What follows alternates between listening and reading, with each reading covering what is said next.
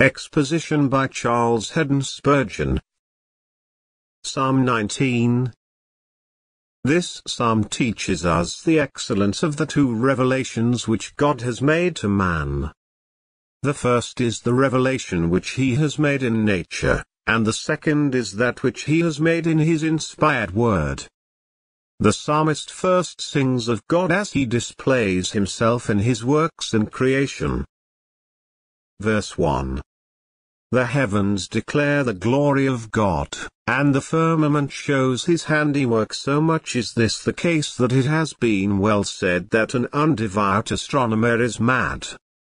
There are such traces of the infinite and the omnipotent in the stars, that the more thoroughly they are studied, and the science of mathematics is brought to bear upon them, in order, in some degree, to guess at the incalculable distances and mighty weights of the starry orbs, that a man must perceive in them traces of the divine handiwork if he is only willing to do so.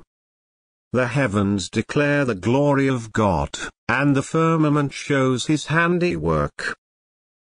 2. Day unto day utters speech, and night unto night shows knowledge. Every day speaks to the following one, even as the day that went before it spoke to it, and each day has its own message. Its history is an echo of the voice of God, and if man had but ears to hear, he would perceive that the things which happen from day to day proclaim the presence and power of God. And even night, with her impressive silence, reveals the Most High in the solemn hush and stillness. In the great primeval forests, the winds seem with songs without words to declare the presence of the Most High. There is a something there, in the stillness of the night, as weird-like and so solemn, which has made unbelief retreat and caused faith to lift up her eyes and see more in the heavens at night than she had seen by day. Night unto night shows knowledge. 3, 4. There is no speech nor language where their voice is not heard. Their line is gone out through all the earth, and their words to the end of the world. Though nature does not speak, yet its words go to the ends of the earth, and, silently, they sing the praises of God. To the inner ears of an enlightened man, there is a measure of spiritual teaching always going on. 4-6. In them has he set a tabernacle for the sun, which is as a bridegroom coming out of his chamber, and rejoices as a strong man to run a race. Its rising from one end of heaven, and its circuit to the other end, and there is nothing hid from the heat thereof. All this is emblematical of the spread of the gospel, so Paul tells us in the epistle to the Romans. Their souls went into all the earth, and their words unto the ends of the world. Our Lord Jesus, springing up from the couch where he slept a while, has sent his light even to the ends of the earth. Nor shall his spreading gospel rest till through the world his truth has run, till Christ has all the nations blessed, that see the light, or feel the sun.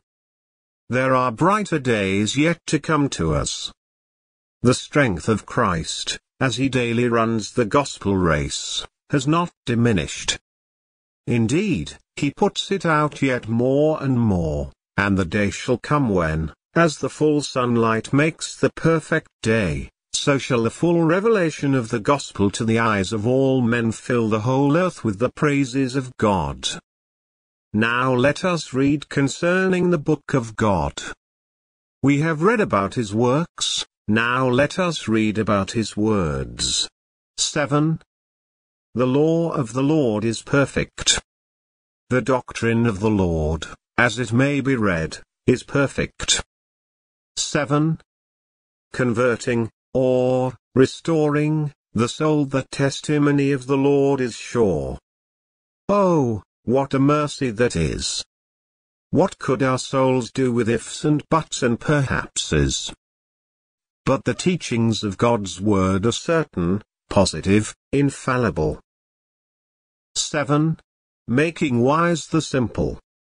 No matter how foolish, how childlike we may be to begin with, so long as our minds are free from cunning and craftiness, and so are simple and sincere, this book will make us truly wise.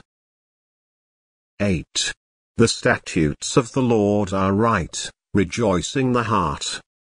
You know they do. Oftentimes has your heart leapt for joy when the statutes of the Lord have been made known to you. 8-11. The commandment of the Lord is pure, enlightening the eyes. The fear of the Lord is clean, enduring forever. The judgments of the Lord are true and righteous altogether. More to be desired are they than gold, yes, than much fine gold, sweeter also than honey and the honeycomb.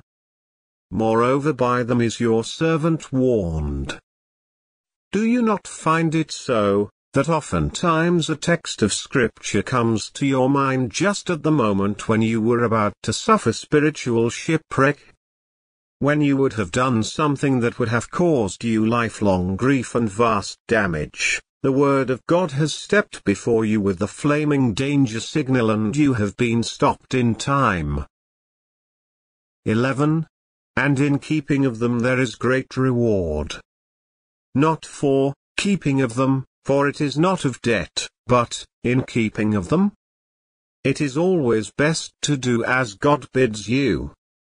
You never forget a duty, or refuse to do it without suffering loss, and every mistake you make, with regard to your Lord's will, is a damage to yourselves. The keeping of His commands is most soul-enriching. The most profitable business that a child of God can carry on is the business of obedience to his Lord's commands. In keeping of them there is great reward. 12. Who can understand his errors? Cleanse me from secret faults. The man who searches his heart most will yet leave some sin undiscovered, and he who says, I have no sin, I am a living without sin, has surely never seen into his own heart at all. He must be an utter stranger to the condition it is in. Let this be the prayer of each one of us, cleanse me from secret faults.